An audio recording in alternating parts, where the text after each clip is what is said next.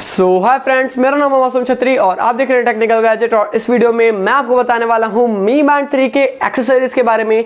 क्योंकि अगर आप मी बैंड 3 खरीदने का सोच रहे हैं तो डेफिनेटली आपको कुछ एक्सेसरीज भी खरीदने चाहिए for protection and look and feel. So friends, video start करते हैं। मैं कुछ एक्सेसरीज के बारे में आपको बताने वाला हूँ इस वीडियो में।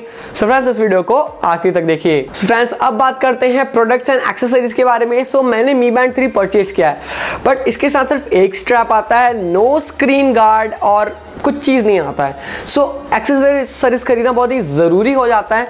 अगर आप मी बैंड 3 खरीद रहे हो और अभी जो रेड वर्जन है वो नहीं आया है, नेवी ब्लू वर्जन भी नहीं आया है, तो आप स्ट्रैप खरीद सकते हो। जी हाँ, पहला जो हमारा प्रोडक्ट है वही है स्ट्रैप्स। अगर आप मी बैंड 3 खरीद रहे हो तो मी बैंड 3 के अमेजोन में बहुत सारे स्ट्रैप आ रहे हैं। सो मैं कुछ के लिंक दे रहा हूँ डिस्क्रिप्शन में, कैमियो स्किन के, मतलब कैमियो वाले के, एंड वो आर्मी वाला जो होता है, एंड कलर के सस्ते से सस्ता और बेस्ट से बेस्ट क्वालिटी वाला ही मैं डिस्क्रिप्शन में डालूंगा।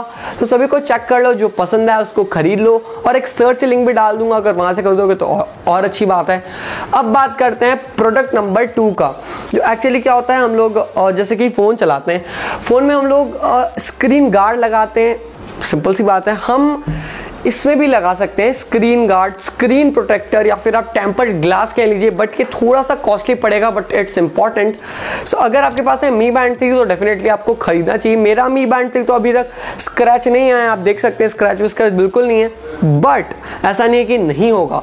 सो डेफिनेटली मैं एक टेम्पर्ड ग्लास सजेस्ट कर रहा हूँ, डिस्क्रिप्शन में लिंक दूंगा।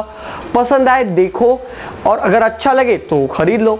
सो अब थर्ड पॉइंट की बात करते हैं, जो एक्चुअली कोई नहीं करता है। स्ट्रैप के बारे में सब बात करेंगे और टेम्पर्ड ग्लास बोलेंगे या स्क्रीन गार्ड बोलेंगे, बट चार्जिंग केबल के बारे में कोई बात ही नहीं करता है। बिकॉज इसकी जो चार्जिंग केबल है वो एक्चुअली डिफरेंट है एज कम्पेयर टू, मतलब जब आप मी बैंड कर दोगे तो मी बैंड को आपको निकाल के चार्ज करना पड़ता है। सो उसकी जो केबल आती है वो अगर एक बार ख़राब हो जाए तो आप चार्जिंग कैसे करोगे। तो एक केबल मैंने ढूंढ के निकाला है अमेजोन पे, एंड अगर आपको अच्छा लगता है तो वो आप खरीद सकते हो। लिंक डिस्क्रिप्शन में है, सो डेफिनेटली आप चैनल को थोड़ा सपोर्ट कर सकते हो। एंड अगर आपने मी बैंड 3 का अनबॉक्सिंग नहीं देखा है तो आई बटन लेफ्ट साइड यहाँ पे मिल जाएगा, आपको पॉपअप आ रहा होगा। एंड या फ्रेंड्स, अगर आपको ये वीडियो पसंद आता है तो इस वीडियो को लाइक करना और बताओ यार मी बैंड 3 का अनबॉक्सिंग कैसा लगा, और एक्सेसरीज आप खरीदे नहीं खरीदे कमेंट सेक्शन में बताना।